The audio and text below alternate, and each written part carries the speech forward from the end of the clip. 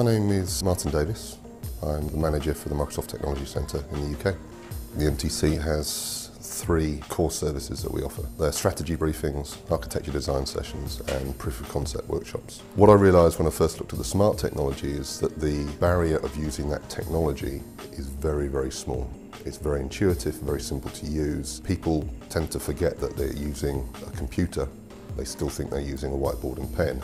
I would say for many people, adopting and using smartboard technology is very, very easy. Many of them just stand up and pick up a pen and start using it just like a normal whiteboard. Some of the more advanced features can take a few minutes to learn, but once people understand what they can do, they can use them very, very easily. And I would say that there is a minimum learning curve to adopting this technology.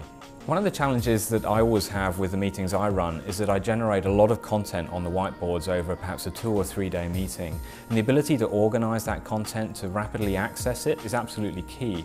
And what the smartboards have given me is the ability to come up with effectively a limitless amount of space, but to be able to use that space in a very creative and interactive way so that I have all of the information I need at the end of a meeting and I can access it at any point through that meeting.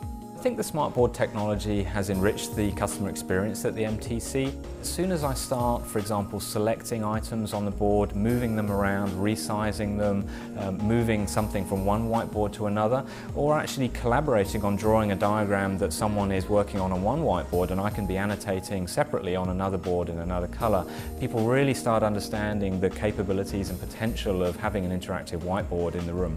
I think the smart technology has helped us accelerate the engagement process we have with customers because we can have more engaging, more interactive and collaborative conversations in ways that we couldn't do with normal non-interactive whiteboards. It also has enabled me to be able to document and write up the sessions that I have with customers far more quickly, which means I can move on to another customer instead of actually spending a couple of days writing that up.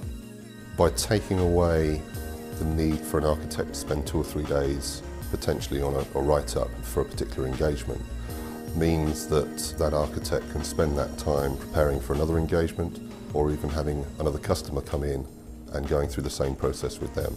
It's a combination of freeing up architect time, freeing up the room time, which allows us to potentially see more customers, which in the long term could mean potentially more sales, more wins, more technology adoption. I think moving forward, where we can see these boards becoming Link certified and then playing an active part in some of the scenarios that we talk around for unified communications, they will have more of a direct impact on revenue that we could be impacting throughout the course of the year.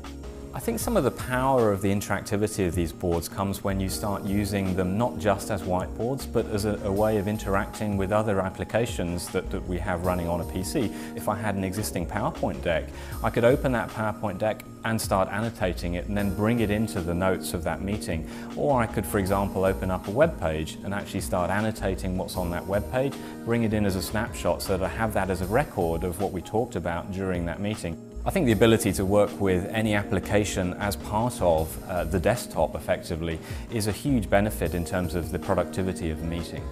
The smartboards have helped in a couple of ways. Firstly, there's the ability to have a meeting with a customer in a far more interactive and collaborative way than was otherwise possible with a non-interactive whiteboard. Secondly, actually walking away from a meeting with a set of electronic notes is far more productive. In order to think about whether a smartboard technology is right for you, consider whether you could benefit from a higher degree of interactivity or collaboration in the conversations you have in your meetings. I think we have certainly benefited from that.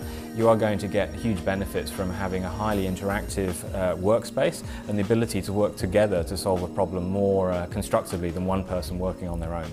These smartboards are being rolled out across all MTCs globally. We do quite a few engagements where part of the team will be, for example, in Boston in the US and the other part will be in the UK. So we'll do briefings and we'll do engagements across those 2 locations. And we've also had the ability to do video conferencing, but being able to link that to the smartboards where we can then also do whiteboarding and have that real-time interaction with people several thousand miles away, that is going to have a massive impact on how we deliver those types of engagements. Moving forward, I'd like to see these being rolled out and used in other parts of the organisations because the benefits of them are there for us to make use of. When we talk to customers as well, their eyes light up and the light bulbs go on the top of their head thinking about exactly the same sort of issues that they have. How they can collaborate more effectively, how they can make use of the efficiencies that these bring to meetings, and how they can use these to reduce the impact they have on their travel across the country and internationally.